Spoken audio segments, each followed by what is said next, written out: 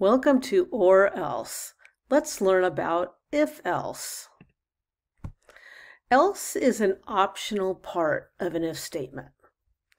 Else will run the indented commands beneath it if the condition isn't met.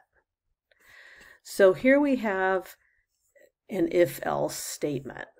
So if the banana is frozen, if that condition is met, these three commands, these three indented commands will run, and then we'll jump to outside of the if statement. However, if the banana isn't frozen, or this is false, we will go to the else part of the if-else statement, and we'll execute whatever commands are indented below the else statement. Let's look at an example. So here's a challenge where we have a banana between the monkey and the goat.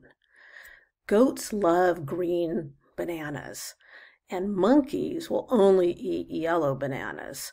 So we want to know, we want the program to figure out if that's a yellow or a green banana. And if it's yellow, give it to the monkey, or if it's green, the goat should go get it. So we have an if-else statement to help us. If banana is green, we are going to, well, we could say green, and you might want to run this when you get to this challenge before you start making edits, so you can, these say commands can help you out. But here we'll say if banana is green, okay, then the goat could go to the banana, but otherwise, else, we will let the monkey have it. Okay, so only one of these commands gets executed. Either the goat goes to the banana, if it's green, or the monkey goes to the banana. Let's go ahead and run it. Ah, the monkey got it because it's yellow. Here's an example where we have 4 frozen bananas. So we know the goat needs to go to each of those and break the ice. But then we need to make a decision for each banana. Do we want the goat to eat it, or do we want the monkey to eat it? And we're going to make that decision based on the condition of the banana being green or not. So let's see how we're going to do this. So here we have a for loop. We're looping through each of those bananas one at a time. Each time we're going to have the goat go to it and hit it, but then we need to make that decision. So we're going to use an if-else to decide who eats it.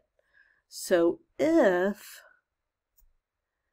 the banana is green, okay, so if the banana is green, we're going to have the goat go to it.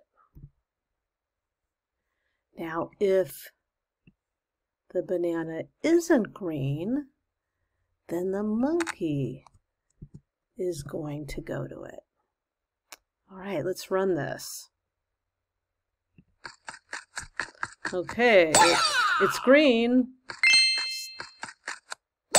It's yellow. It's green. It's yellow. Great.